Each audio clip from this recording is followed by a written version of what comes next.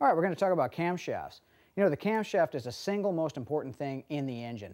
I mean, it dictates where the RPM range of the motor is going to run at, like as far as pulling from the bottom end or pulling on the top end. It dictates manifold vacuum. It dictates how it's going to idle. I mean, everything about the motor is dictated by the camshaft. It's kind of like having a computer. You know, you can have the biggest, baddest computer there is. I mean, the biggest hard drive, the fastest processor and everything. But if you've got software that's not up to snuff, it makes the whole computer not up to snuff. Same thing with an engine. I mean, you can have the best of everything, the best pistons, the best rods, the best crank, biggest flowing heads. I mean, you name it, it's in there. That's fine. But if the camshaft isn't up to snuff, the whole motor's not going to be up to snuff. And that's not good. All right, let's talk about the different parts of the cam and the different types of cams there are. This right here is your typical flat tappet cam. It's what you'd find in pretty much any factory motor. The different parts of the cam are, these are the bearing journals right here. This is where it rides inside the block against the cam bearings pressed in the block. This right here, of course, is the distributor drive gear, and it also drives the oil pump. These right here are the lobes, and of course there's 2 lobes per cylinder, because I mean you have an intake valve and you have an exhaust valve, so there's 2 per cylinder. And of course what rides against the lobe is a lifter, and then from then up is the push rod, which activates the rocker arm, which then pushes the valve down. That's typical of all camshafts. This one right here is a roller cam. We'll get into lifters in a minute, what that means. But you can see the lobes look a lot different than the lobes of a flat tappet cam. That's just because these are more aggressive. These open the valve a lot sooner and they close it a lot faster than a typical flat tappet cam. This is the same thing right here. It's also a roller cam, but it's a solid roller cam.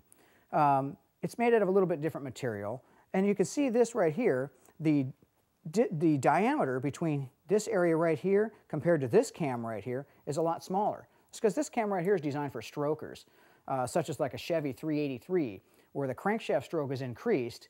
The connecting rods come very close to the camshaft. In fact, so close they'll actually touch a couple of the lobes on the camshaft.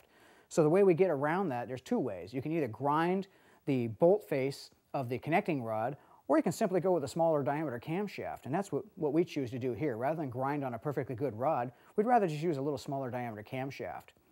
This right here is another solid roller camshaft. This is a billet camshaft. You can see it's got a different color. It's made out of 1 solid ingot of billet. These right here require special attention. Again, it's got the same parts as anything else, but if you look how big these lobes are compared to these right here, this is a very aggressive camshaft. This is, you know, for big lifts, like this right here is probably a 700-inch lift cam, which means it lifts the valve off the seat almost 3/4 of an inch, 700 thousandths, where a typical stock cam lifts at about 320 thousandths.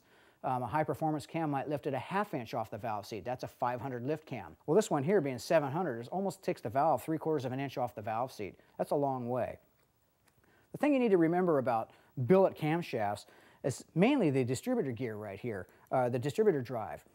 Most cams just use an iron gear or a steel gear. These are your typical gears that would normally come with or go with any other type of camshaft.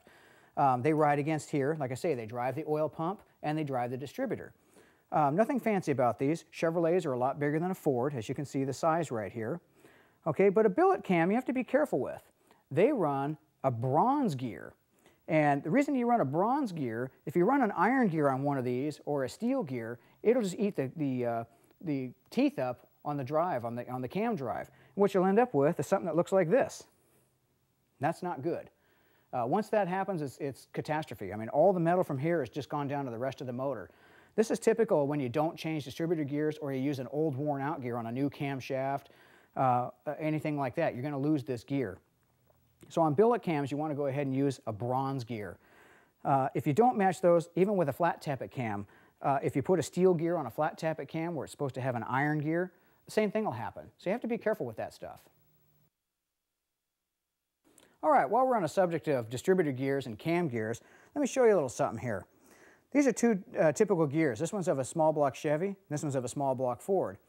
A lot of you probably know to run high volume oil pumps in performance motors, and that's fine and dandy on most Chevrolets. On Fords though, it's something that you might want to think twice about. What drives the oil pump is the distributor gear. And as you can see on a Chevrolet gear right here, this one, the teeth are a lot larger than the Ford gear. This is the Ford gear. This gear, being that it's bigger, takes a bigger load. The Ford gears, what's real common to happen is with high volume oil pumps, it just wipes the teeth off, especially if you're running a thicker oil, like a straight 30 weight or a straight 40 weight or something like that. Even in situations where you're not doing that, it's not uncommon to wipe the teeth off of a Ford distributor gear just because the load of the oil pump is so great. So you want to watch that kind of stuff. Another thing is, when you're running bronze gears, there is a drawback to running bronze gears. This stuff is soft. It doesn't last very long. So if you're going to run a solid roller cam on the street and you're going to run a bronze distributor gear, you got to check it every now and then because these are soft. They will wear out. Now, some manufacturers have taken it upon themselves to use a different type of material on the cam gear right here. Some are usable with a steel gear, just like what a factory roller car would come with, like a late model Chevrolet or a late model Ford. They have a factory roller cam in them, and they use a steel distributor gear. Some cams are compatible with steel gears. So when you're selecting camshafts and going to make a purchase, you might want to check into that first so you don't end up with the dilemma of checking the bronze gear all the time. All right, what I have here is a fuel pump push rod. You know, normally this wouldn't be an issue, but on roller cams, you want to be sure you use the correct push rod. This one right here has a bronze tip on it. And just like having to use a bronze distributor gear on a billet roller camshaft, you need to use a push rod like this that has a bronze tip with a